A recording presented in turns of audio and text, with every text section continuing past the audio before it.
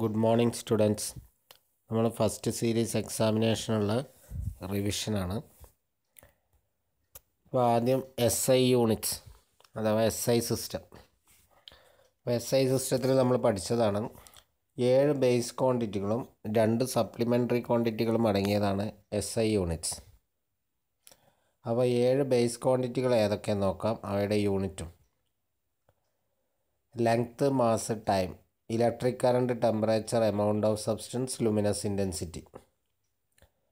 ഇത്രയും base ക്വാണ്ടിറ്റികളാണ് SI യൂണിറ്റ്സിൽ അടങ്ങിയിട്ടുള്ളത്. Okay, length, mass, time, electric current, temperature, amount of substance, luminous intensity. ലെങ്ത്തിൻ്റെ യൂണിറ്റാണ് metre, symbol M. മാസിൻ്റെ unit kilogram, symbol kg. ടൈമിൻ്റെ unit second, symbol S. Electric കറണ്ടിൻ്റെ unit ampere, symbol A. ടെമ്പറേച്ചറിൻ്റെ kelvin, symbol K.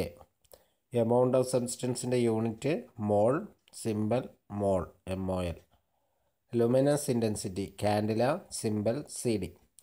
ഇത്രയും base ക്വാണ്ടിറ്റികളാണ് SI യൂണിറ്റ്സിൽ അടങ്ങിയിട്ടുള്ളത്. ഇതിന് പുറമെ 2 supplementary യൂണിറ്റ്സുകളുണ്ട്, plain ആംഗിളും solid ആംഗിളും. Plain ആംഗിളിൻ്റെ യൂണിറ്റാണ് radian, solid ആംഗിളിൻ്റെ യൂണിറ്റാണ് steradian. Okay, റേഡിയൻ്റെ symbol റാഡും സ്റ്റെറേഡിയൻ്റെ symbol SR. Okay, അപ്പോൾ base യൂണിറ്റ്സുകൾ ഏതൊക്കെ ചോദിച്ചാൽ 7 ബേസ് യൂണിറ്റ്സുകളാണുള്ളത്. ഓക്കെ, ചിലപ്പോൾ ചില ക്വാണ്ടിറ്റി മാത്രം എടുത്തിട്ട് അതിൻ്റെ യൂണിറ്റ് ഏതാണെന്ന് ചോദിക്കും.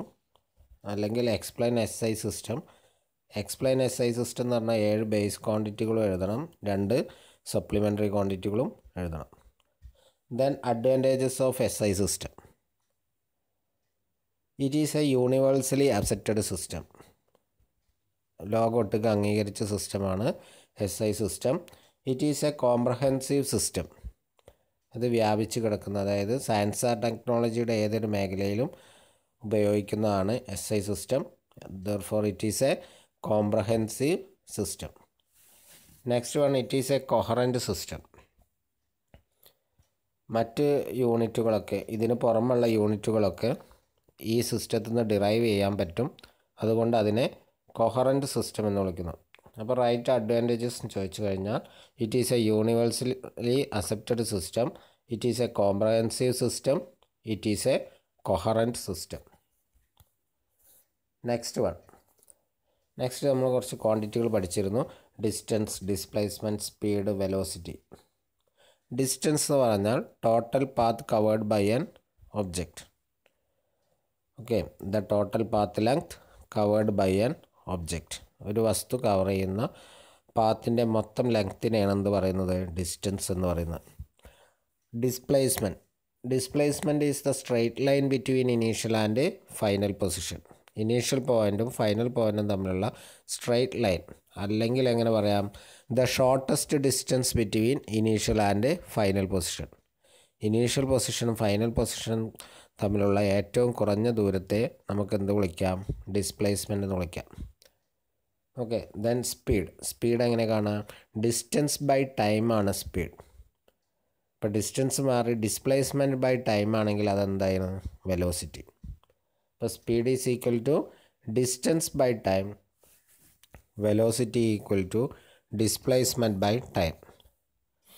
Next one, acceleration. വെലോസിറ്റിക്ക് വരുന്ന മാറ്റത്തിനാണ് എന്ത് പറയുന്നത്, ആക്സിലറേഷൻ എന്ന് പറയുന്നത്. The rate of change of velocity is known as acceleration. Then equation A is equal to, change in velocity എങ്ങനെ കാണാം, final velocity minus initial velocity, that is V minus U. Then rate of change of velocity, that is V minus U by T equal to A.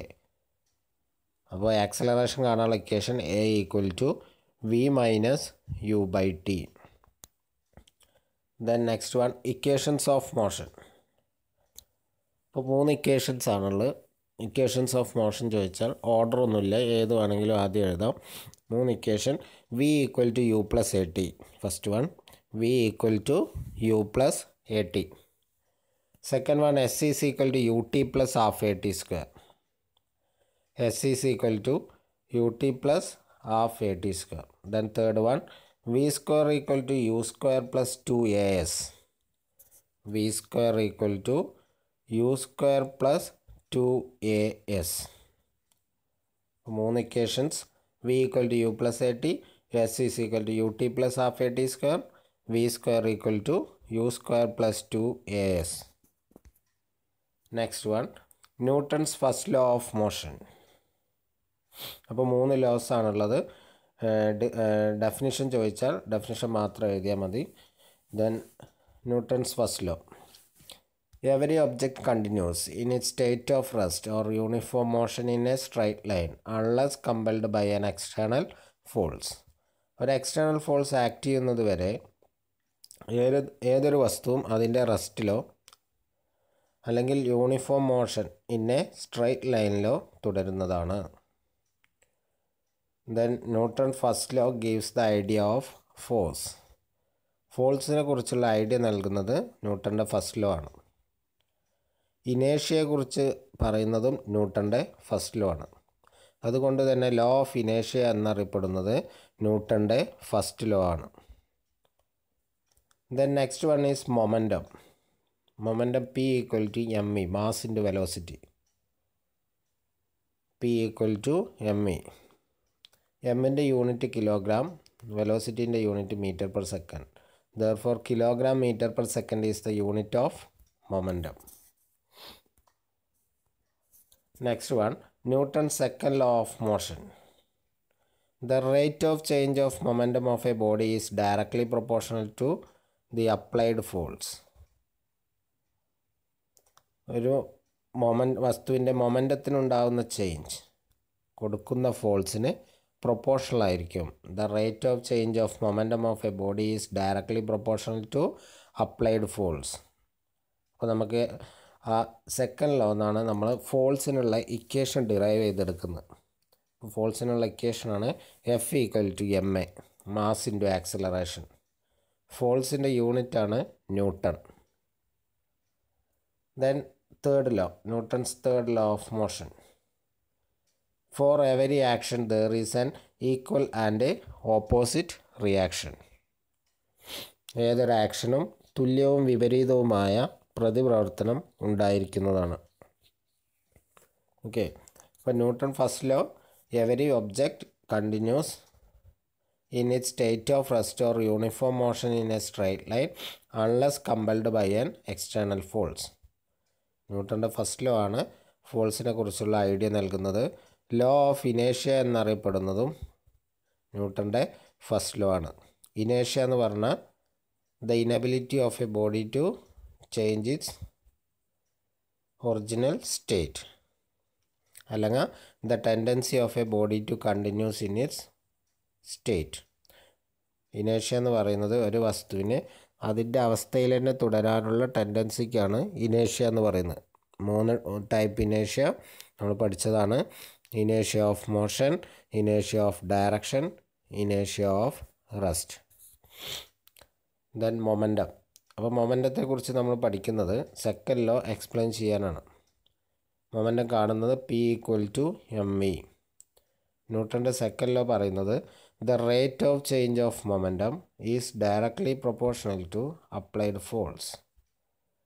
മൊമെൻറ്റത്തിനുണ്ടാകുന്ന മാറ്റം കൊടുക്കുന്ന ഫോഴ്സിന് proportional ആയിരിക്കും. അതിൽ നിന്നാണ് നമ്മൾ ഫോഴ്സിനുള്ള equation കൊണ്ടുവരുന്നത് F equal to M A. ന്യൂട്ടൻ്റെ third law ആണ് for every action there is equal and opposite reaction. The next one, law of conservation of momentum. In the case of an isolated system total momentum is always constant. Isolated സിസ്റ്റത്തിലെ total momentum എപ്പോഴും constant ആയിരിക്കും. Isolated system എന്ന് പറഞ്ഞാൽ ഒരു external ഫോഴ്സും act ചെയ്യാത്ത സിസ്റ്റത്തിനെയാണ് എന്ത് പറയുന്നത്, ഐസൊലേറ്റഡ് സിസ്റ്റം. അങ്ങനെ ഒരു സിസ്റ്റത്തിലെ ടോട്ടൽ മൊമെൻറ്റം എപ്പോഴും എന്തായിരിക്കും, കോൺസ്റ്റൻ്റ് ആയിരിക്കും. ഇനി നമ്മൾ അതിൻ്റെ പ്രൂഫാണ്. ഇപ്പോൾ പ്രൂഫ് ചോദിച്ചു കഴിഞ്ഞാൽ പിക്ചർ നിർബന്ധമാണ്. m1 മാസ്സുള്ള വസ്തു മൂവ് ചെയ്യുന്ന വെലോസിറ്റിയാണ് u1. m2 മൂവ് ചെയ്യുന്ന വെലോസിറ്റി u2. അവ കൊളൈഡ് ചെയ്യുന്നു. കൊളിഷന് ശേഷം m1ൻ്റെ velocity v1, m2ൻ്റെ velocity v2. That is m1 and m2 are moving with velocities u1 and u2. After collision their velocity becomes v1 and v2. അപ്പോൾ നമ്മൾ പഠിച്ചിട്ടുണ്ട് F equal to M എന്നാണ്.